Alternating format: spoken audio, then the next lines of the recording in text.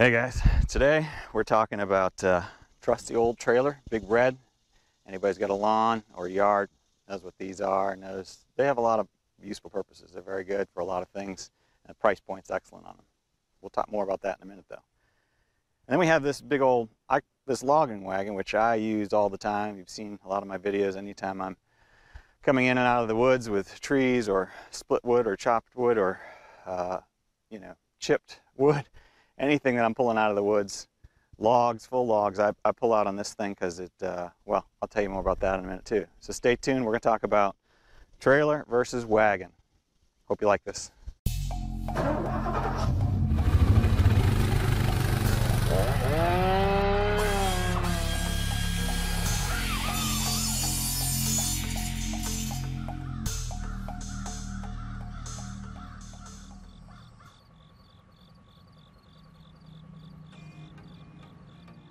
So welcome to TWC Projects. I'm actually kind of excited about making this video today. I really have been putting it off for a while. I didn't think it was a big deal.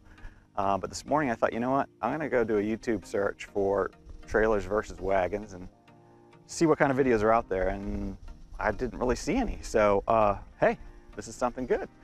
Anyway, I've mentioned that I would talk about this before. I love this, one of my favorite tools. As you know, there's all kinds of choices, and hopefully that's why these videos help you figure out what's the right choice for you.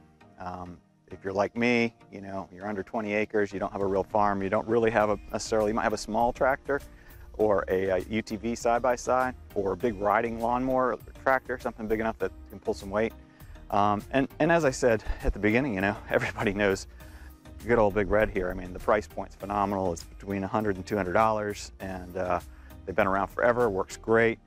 Tailgate opens up, it's got a dump on it. You pull the pin and the thing dumps out. It's excellent. I still use it for dirt and things that I need to quickly dump out, but if I'm hauling anything out into the woods or from the woods, it just doesn't, it doesn't really work right. So, and it's certainly not very heavy duty enough. So I started doing some research and I found there's a lot of great trailers out there. And I was looking at trailers. I wasn't thinking about wagons at all at first because it just didn't occur to me. I mean, they have some excellent, in fact, Bannon even makes a really phenomenal wagon. A trailer, and I was ready to buy it. And then I discovered this. And so let me tell you a little bit about why and what's important to me. And when I was looking for a trailer, one was it had to be able to carry some real weight. Most of these are like 400 or 500 pounds. They don't carry a lot. A few of the bigger ones might be 700 pounds. But I knew that I was going to be pulling some at least 10-foot logs out of the woods, and I needed something that had enough length and that had the strength to do that. And with most of the trailers, even though they do have some that have these double tires and dual sets on each side, which is really cool, they give you a lot of extra strength. The wagon, as you can see, it does a couple things. One is it extends these wheels out over the side here. To give you a lot better, like this is really hard to tip this thing over. I haven't tipped it yet, hopefully I don't, but very hard to tip it over because of that. But also the distribution of the weight, unlike a trailer, which is mostly all the weights at one pivot point in the middle, because it has to be for the dumping, to be able to do have a dumping trailer at least. Whereas this one puts it on all four corners pretty evenly. So instead of handling 700 pounds, this thing will handle up to 1,800 pounds. And the actual size of, and I'll throw the dimensions up on the screen when I in post edit here, but because I don't remember the dimensions, but it's pretty big compared to most trailers I've seen. And my UTV is actually, like a small truck. So putting this thing behind it, really I couldn't put anything in it. Certainly couldn't haul logs and very limited amount of wood. In fact, the amount of wood that's in here right now is about as much as will fit in here, maybe a little bit more if I stack it up and do it, work at it. But I just happened to throw this stuff in with the last tree I was cleaning up that came down, or last limb that came down. Let me tell you about some other features on this thing. And don't get me wrong, there are pros and cons. You might still need a trailer, might be the right thing for you. If mostly what you're doing is hauling stuff and dumping it out, you're not carrying long things, big logs, or really heavy things, you're fine with a good wagon, or good trailer, excuse me. But the other thing I like about the wagon that I hadn't even thought about is right here. These handles and the fact that it's on all four wheels, when this has a load in it or not, I can easily unhook it. I can maneuver it around as I need to. And I can, you know, I don't have to unload it or have some kind of a special trailer jack on the front to keep it in place. So this is a lot more versatile for me in the way that I'm operating. I'm often finding myself just moving this around a little bit and going and hauling other things. So let's talk about this a little bit more. The other thing that's really nice about this, so most of the wagons, the sides are fixed. They're either, and I'll show some pictures of some others again in post edit, but they're often fixed sides. Sometimes they widen them out a little bit so you can get some more in there. But for me, that wasn't really helping because the size of the logs that I needed to put, I wasn't going to be stacking them up like that, and I couldn't really easily get them in. With this, these posts right here come off very easily with a simple flip of a clip, and you slide it out and you pull this post right up. And that gives you ultimate flexibility to pull stuff off from the side or pull it off from the side. I think you might have seen in the first video when I first bought this thing, that was one of the things I did was I took this end off, I took the net off, and then I just hauled logs through it. And I'll throw some pictures up of that. And then when I got ready to take them off, it was, you know, it was a lot of work to get them on the way I did it. And I'm going to do something differently. I've learned a little bit since then. But taking them off, though, was really easy. I just pulled these 3 posts, rolled them right onto my pile where I needed them. It was fantastic. So I love that about it. And I told you in a previous video, I put a winch on here, which is really nice crank winch for, and I have a couple different setups where I can pull stuff from, you know, the back on. Usually I have to be hooked up to the UTV to use that because that's obviously pulling a lot of weight upward. I like the big ball trailer hitch. If I want to take it off and use it on a regular tractor hookup, I just pull this pin, slide this out. In fact, on the very first video, that's the way I was doing it until I went and bought a ball, which this is so much faster and better. I highly recommend that if you have that option on your towing vehicle. If you've just got a tractor or a lawnmower that has the other, then it still works great with that. Still pretty quick, but the ball is the best. So let's see, what else do I love about this thing? Of course, the flexibility of having some really very heavy net. I was kind of surprised. I've done a lot of throwing, especially when I'm splitting wood. I split it on the splitter and just toss it in here. And I was kind of worried that I would like rip this nylon or whatever this is made out of, but it's super strong. I can't believe I haven't broken it, honestly. I've been a little bit abusive to this thing. I've had it for not quite a year yet. And it's dirty. I was gonna wash it all up, but you know, I felt like it was worth showing you. This is what it really looks like. It's been sitting out. Unfortunately, I haven't had a place to store it, so it's been sitting outside for a year. And that's what the weather, that's all the weathering has done. The only rust on it is these 2 bolts that I put on that I should have treated properly before I put them on. I was just kind of in a hurry that day. But for doing bigger stuff, especially if you've got, you know, like I said, woods and property like I do, this bigger rig works real well. So so let's go through, let's see, pros and cons. I've kind of hit a lot of them, but one of them is, one of the cons of this, there's actually definitely a few cons to this thing. And, you know, to be truly honest, as much as I love it, one is that I don't quite understand the way the net goes like this. I guess what I could do, I don't know if I could turn the net around, but to me, sometimes I want to be able to get to the back here and pull stuff off. So what I end up doing is I pull a few of these posts and I just drop it from the side, which is good, but it would be better if there was a way to actually open that net on the end and pull stuff out that way instead of having to take it off. So that, you know, not the best. Of course, not having the ability to dump, but we've already talked about that. What else is let's see. There's got to be something else about this that I think is a challenge. Oh yeah. Sounds kind of silly. I've backed trailers since I was a kid, driving lawnmowers, and so trailers are no problem to back up and manage, but this is a little bit trickier because it's got this action that works against you. So truthfully, that's the biggest con on this thing, is you have to sometimes unhook it when you're trying to back into a tighter spot.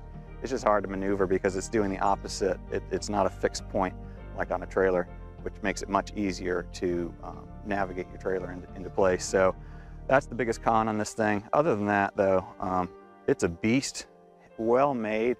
I'll probably check the tires and see if I need it to put any grease into the wheels, the bearings in the middle. But you know, it's really been fantastic. One other thing, let's see, I won't say a con, but the rings they use, one of the rings that I have for some reason wasn't very tight and it ended up falling off. Now luckily I spotted it before very long, and so I happened to buy, you know, I love this Harbor Freight. Sorry, I don't work for Harbor Freight, but I buy so many things sometimes from them that I just keep on hand, and all of a sudden I need them, and I've got them when I need them. But this ring here has been really nice. I've got a whole box of different sizes of these, different boxes of you know, because for like $7 you can have this stuff on hand. And where I live, I mean, it's a 30-minute drive one way to Harbor Freight, so or Lowe's or anything like that. So you know, I have these things on hand. In fact, I even keep one right here on the wagon itself, an extra one around, so that I can easily, if I lose another one somewhere in the woods,